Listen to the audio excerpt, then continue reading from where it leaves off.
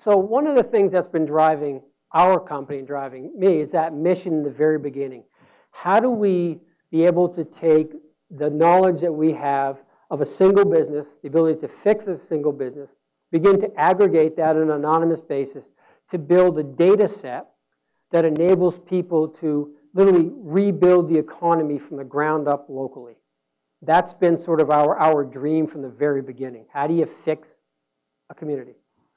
And what we're finding is that all these things are true, and I'm not going to go deep into any of these, but there's a process around building economies, starting at the community level. The important one is this WVYB. These acronyms are awful, but I couldn't get them in otherwise. That really stands for a company called American City Business Journal. They're our strategic partner. They have 42 business journals around the country. They've got 13 million readers, and they are as dedicated as we are to being able to, rebuild economies.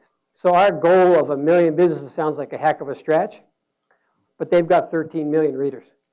So we're working with them to really roll what we do, the 18 drivers. And I said to them, don't talk about core value. Talk about drivers. Talk about standards. Talk about frameworks. People get that. This is not a commercial about core value. This is about how you rebuild economies. But they're deep into it, and they're a very important part of what we do every single day.